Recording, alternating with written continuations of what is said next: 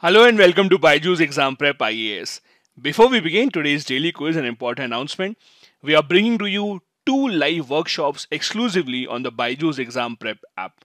One in Hindi and the other in English. In both these workshops, we will be discussing about the complete strategy that you need to keep in mind to crack the upcoming UPSC Civil Services Examination of 2023. The English workshop would be on 25th of June, that is Saturday at 6 p.m. You can register for the same by clicking on the link given in the description of the video. For the Hindi workshop, you need to join in on Sunday, that is at 26th of June at 11 a.m. Do remember, both these workshops are exclusively going to be on the BYJU'S Exam Prep app, which you can download and join these workshops. It's important to register for these workshops beforehand, which you can do by using the link given in the description of the video. Now let's begin the daily quiz for today. Question number 1 is this. Consider the following statements. Number 1. Article 174 subsection 2 subsection B of the Constitution gives the power to the governor to dissolve the assembly on the aid and advice of the cabinet. Second, however, the governor can apply his mind when the advice comes from a chief minister whose majority could be in doubt.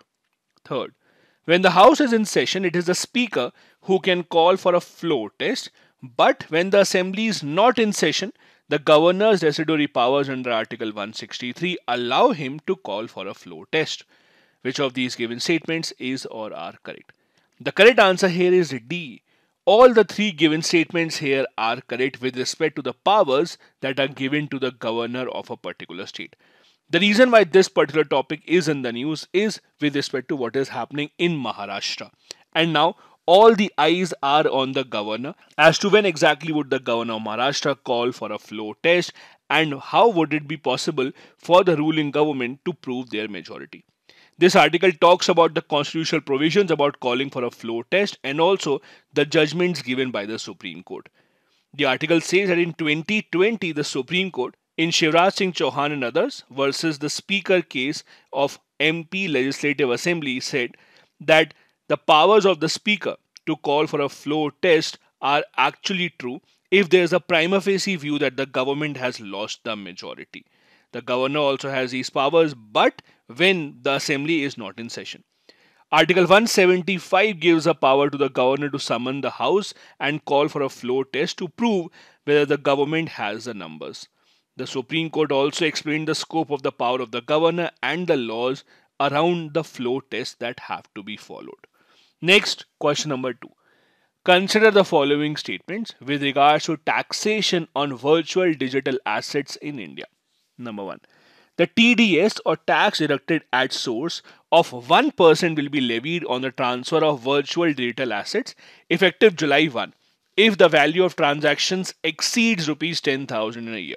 Second, the CBDT has defined 4 primary virtual digital assets: Bitcoin, Ether, USD Tether and USD Coin, which is used for the purpose of tax deduction on lesser known cryptocurrencies.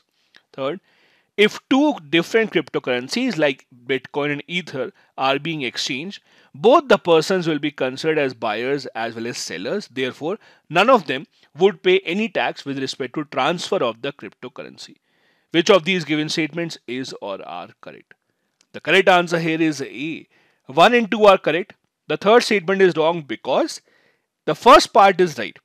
If two people are just exchanging cryptocurrency and not buying it from each other, in that case both the people will be considered as buyers and sellers, and then both of them would actually have to pay tax rather than any one of them.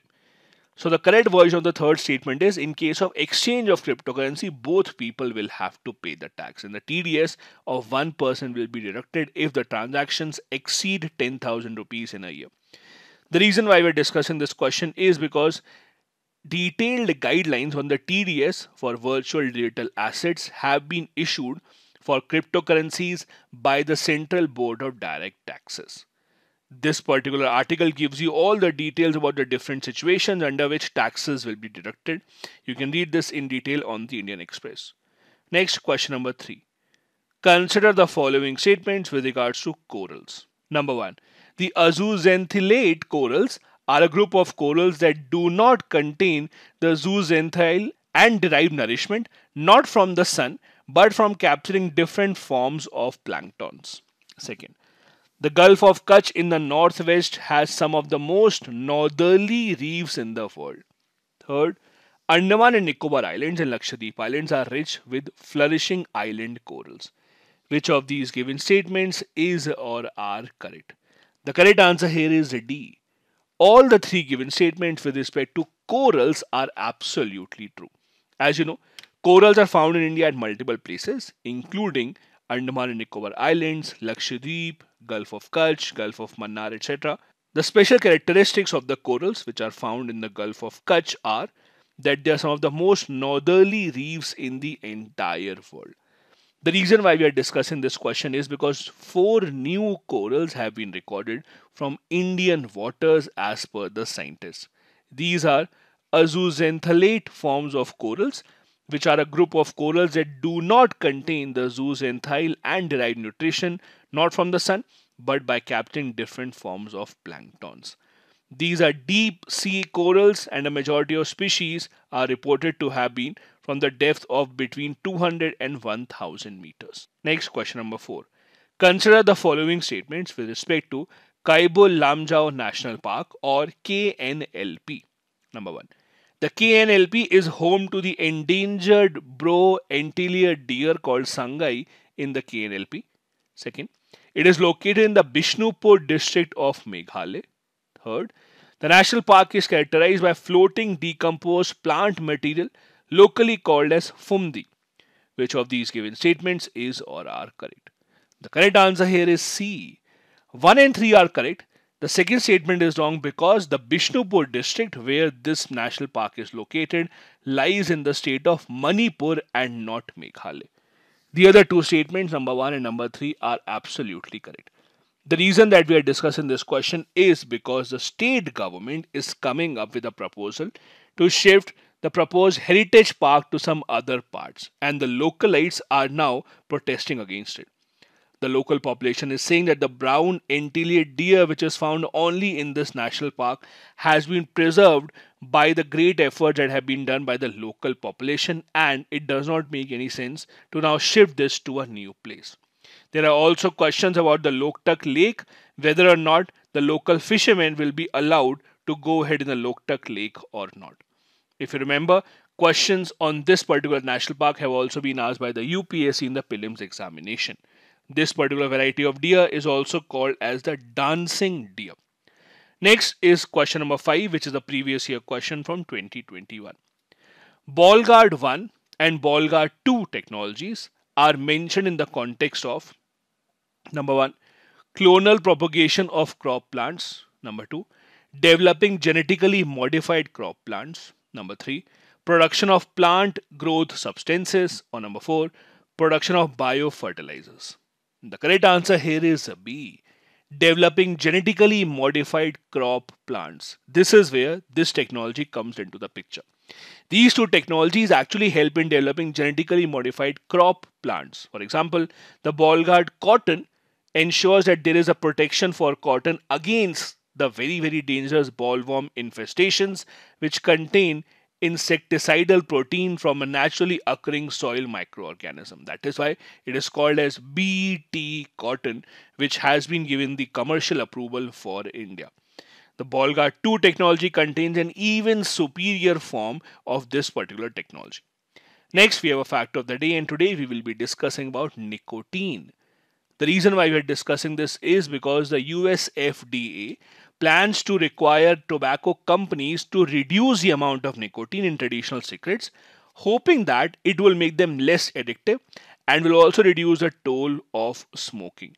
As of now, each year, close to 5 lakh people in the US actually pass away because of smoking related diseases. The only other nation which has actually worked on this plan is New Zealand.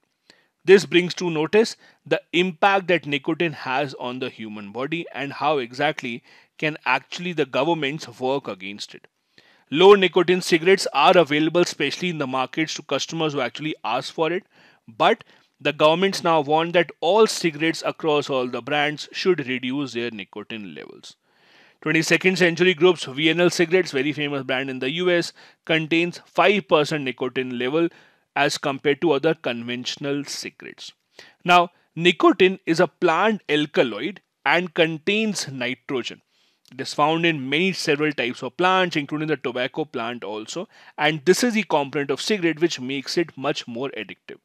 It is sedative in nature and it is used as a direct substance in e-cigarettes also. Regular cigarettes also have nicotine, but e-cigarettes have much larger content of nicotine as compared to the natural regular cigarettes. Chewing and snorting tobacco products also releases much more nicotine into the body than just smoking. In 2019, the government of Karnataka had amended its law and notified that nicotine will be considered as a Class A poison. So there are usually Class A and Class B poisons as per the law in India.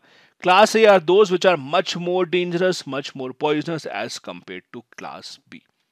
This is all that you needed to know about the nicotine and its harmful effect. Thank you so much for watching the daily quiz video.